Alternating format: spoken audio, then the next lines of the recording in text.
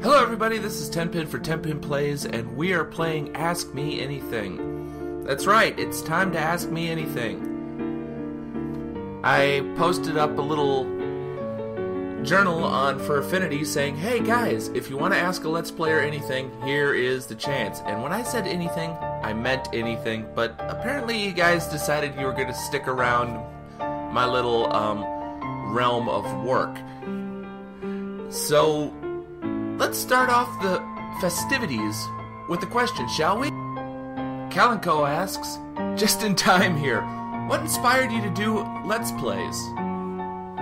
Well, Kalenko, the truth is, it all started out with a game swap. My friend Silverwings Dragon, Flying Fire on For Affinity, actually posted up in a journal, hey, if you have The Wolf Among Us, would you be willing to trade it for Amnesia: The Dark Descent? I was the lucky guy who got to trade her that game. She later said, after the trade, she says, you know, you should really Let's Play this too. You should really try to Let's Play Amnesia. It's really a fun little horror game. Not knowing my aversion to said games, she decided to kind of keep egging me on. She finally told me, hey, you're really funny. Little did I know she was talking about my face and not my comedy. But I have been doing it.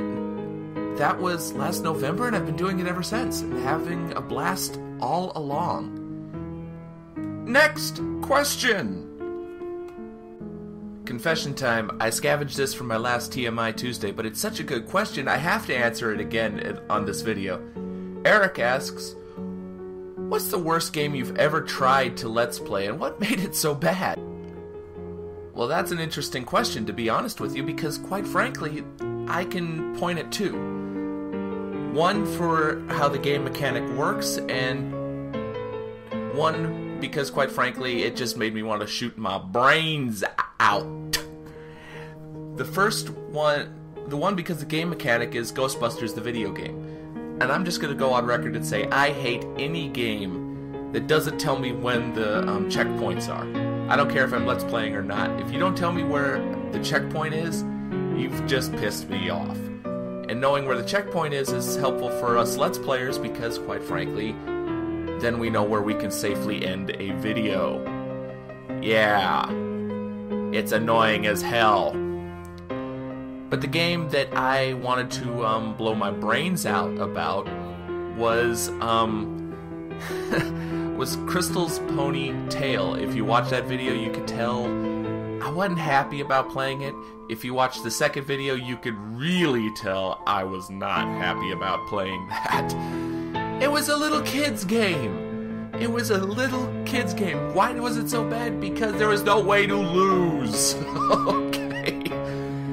At the end of the day, I wanted to take that particular pony and take it to the glue factory. But with that said, I think that answered that question. So what's the next question got in store? Zelvos asks, Zevos, I don't know. I'm sorry if I'm mispronouncing your name. Have you ever thought about expanding your YouTube account to do more than just Let's Play videos? Things like little skits or game reviews? What, you mean like Ask Me Anythings? No, all kidding aside, not really. And reason being is I'm actually going to be launching another channel for my persona, Cypher, here not too far away, but so, and a lot of the little skits are going to be on that channel, along with rants, raves, and interviews. So, I really haven't had the feeling to put game reviews or skits or things like that on this channel. Even though there have been a couple things, narrations, etc. on this channel. Go down to the playlist that states non-Let's Play things, and you will find them. Thanks. Have a nice day. Oh, speaking of nice day, next question! Holly Fox asks, Are cutie marks just for ponies? What cutie mark would you give me? Insert person here. Now I could be flippant here and say yes. Second question irrelevant, but in reality, some outside of the My Little Pony fandom, I guess, probably don't know what a cutie mark is. Well, a cutie mark is the mark that shows up on the flank. You may notice on the avatar of me you see there, it's a bowling ball. Check my bowling scores. You'll figure out why I picked that. But they represent your special talent, your hidden talent. And so when you discover what it is, you get your cutie mark, and that's your destiny for the rest of your life. Kind of fatalistic, don't you think? For a little kid's show especially. But so are cutie marks just for ponies? Probably, but do we all have a special talent? Hell yeah. As for you, Hollyfox, I would probably say your special talent is either coffee or an oatmeal chocolate chip or an oatmeal raisin cookie, because you know that big-ass prop of yours is not a chocolate chip cookie.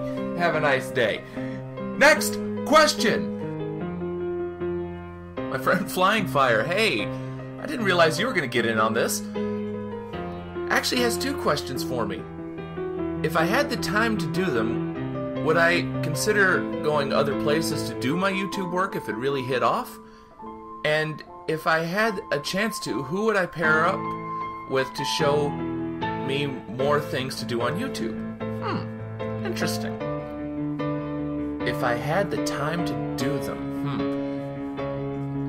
I'm gonna take a wild guess and say you mean like go to a recording studio to do it. The answer to that is probably no, because it's actually a lot more comfortable sitting here at home playing video games and doing this, that, and the other. But if you're talking about like going to conventions and posting videos from said conventions, hey, been there, done that, sister. But if I had the chance to, who would I pair up with to show me more things? Let's see. Markiplier, Yammy Mash. Heck, I'd probably even go on maybe his best day, Wade. Sorry, Bob. I can't make myself do it. But definitely Markiplier and Yammy Mash. I would love to have the chance to go and do some more crazy stuff with. But let's face it, who wouldn't?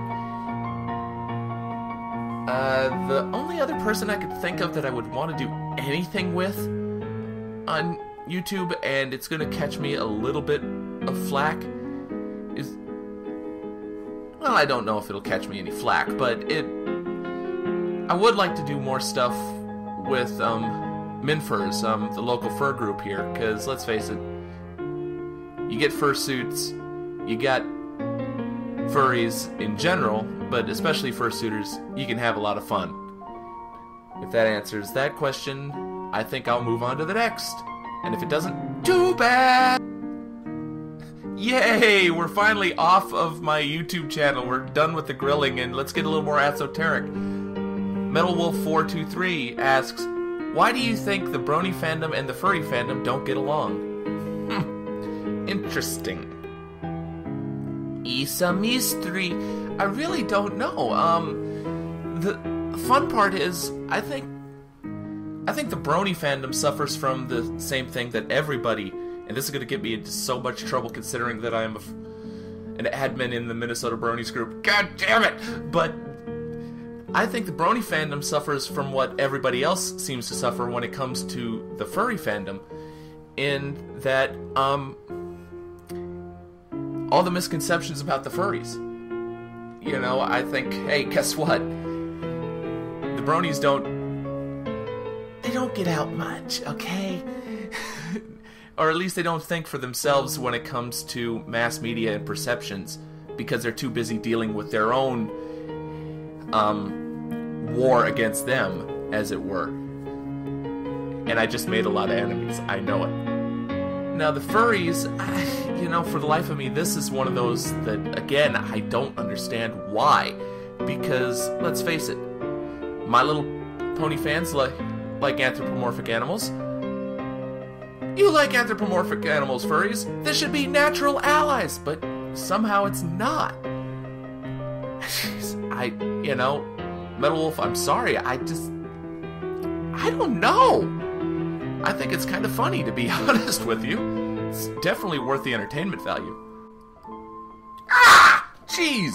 Smidgefish asked me a whole bunch of them. Crap!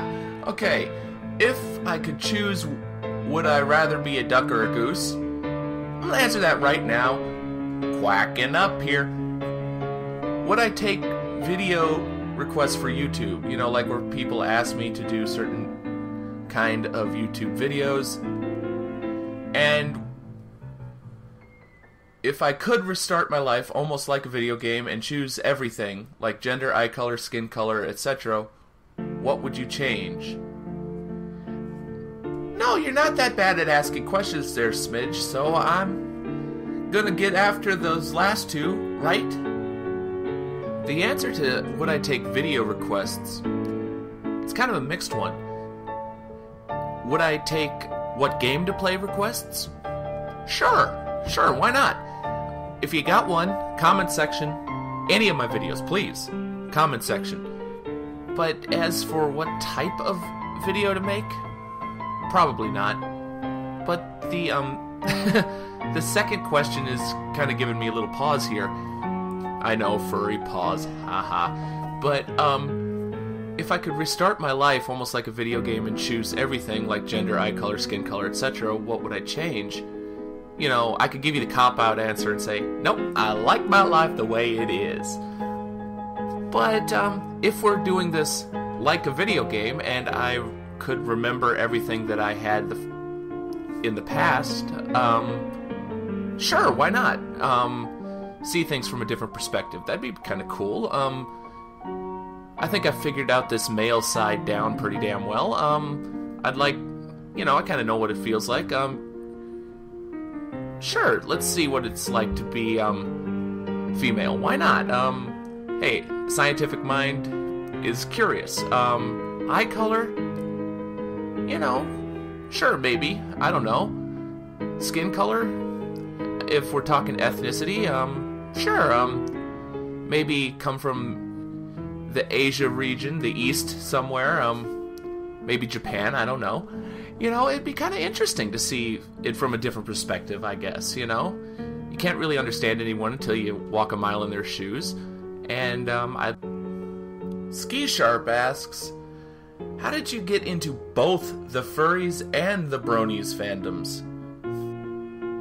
One thing led to another? No, I'm serious. What happened was, we'll start with the bronies, because this is where it started. I was playing World of Warcraft, and we used to make fun of the bronies when they would come and attack the general chat. And so one day I just kind of was surfing YouTube, and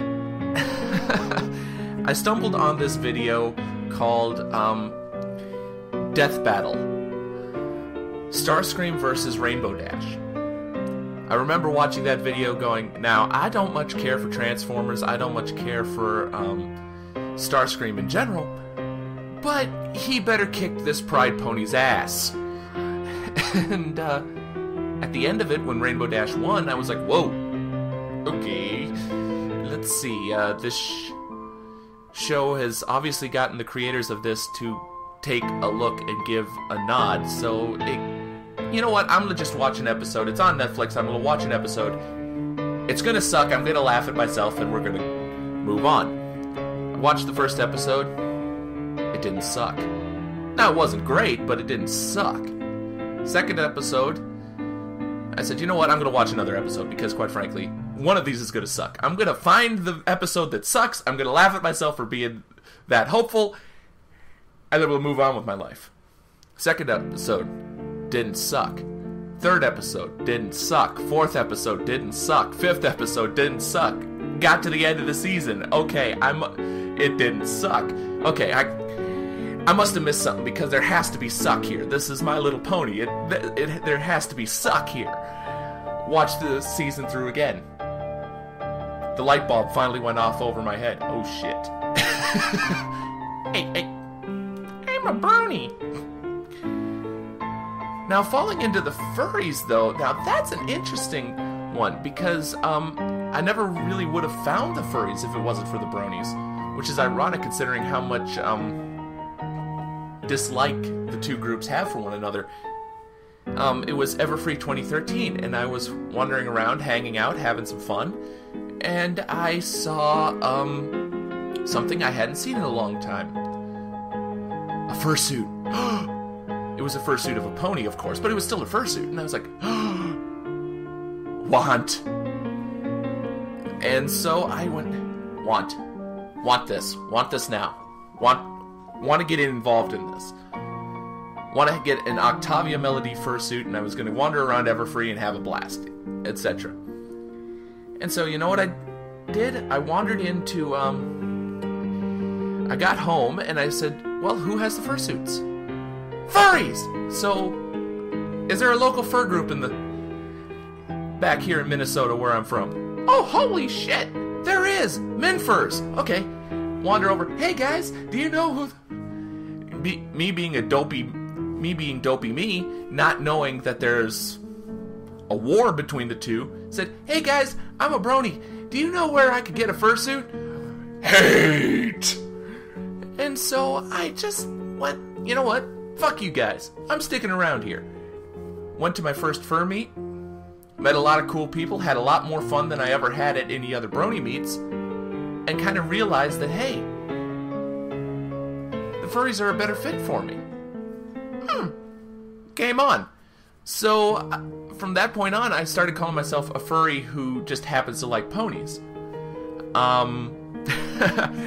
I hope that is a sufficient answer, because I don't know what else to say after that.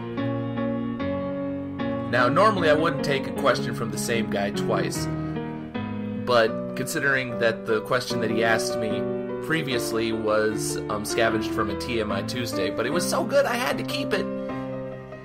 Eric, who also happens to be the president of Minfurs, is now gonna kick my butt with this question, I get the feeling. Because this is a long answer. What are the commonalities and differences of the brony and furry subcultures, and what do you believe the future will hold for both groups? And do you believe existing as a figure in both groups has helped or hurt you? Eric, I thought we were friends. Mr. President, you know how to bust me up here.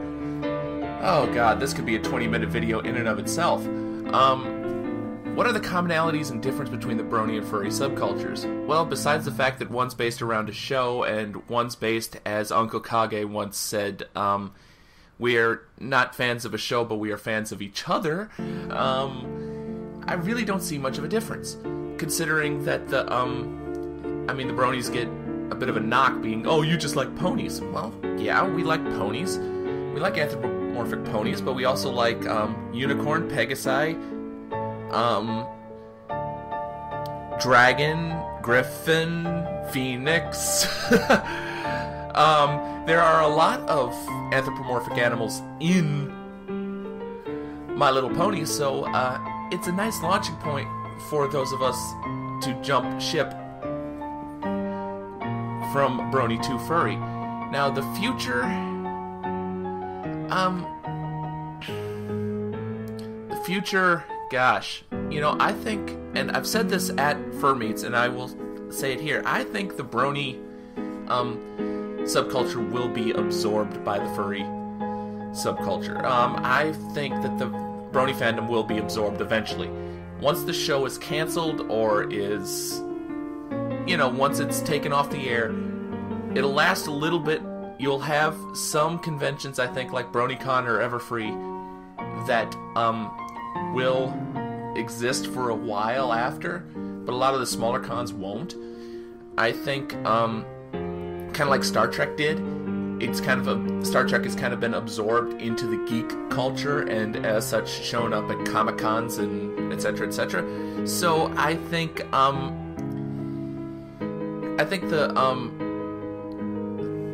brony culture will either be absorbed by the furries or by the geek culture in general. I think the fur culture, you know what? As only having been here for about a year and finally comfortable with it, I can tell you, I think the future's bright, to be honest with you. I think awesome people plus awesome pastimes and being fans of each other as opposed to a specific show. Sorry, I cannot English. I cannot English, right, wow.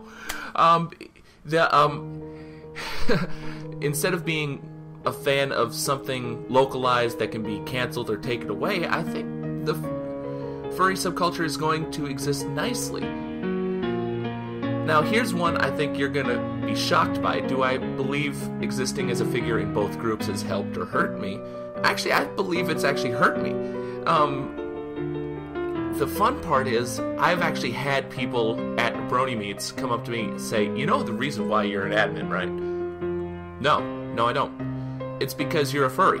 Oh, well that's an interesting help. No, you don't get it. You see, furries, the only reason you were made an admin was because furries know how to handle drama. You missed it by one word. You missed it by one word, doofus. The word is cause. We can cause drama. We don't handle it all that well. But, you know, I have gotten a lot of ribbing and a lot of dislike from some of the rank and file of the bronies, but guess what? They can't say anything because I'm in the leadership. But it's kind of a fun aspect. I think it's helped me in the fur group because I've said it, you know, I actually said it at a meet that I'm trying that when the show finally dies, to give us bronies a soft place to land, to show the furries that we're not Satan. So maybe it's helped me there, but it's kind of hurt me. It's helped me with the furries at the end of the day, I guess. But it has hurt me with the rank and file brony, apparently. So, yeah, it's kind of a mixed bag.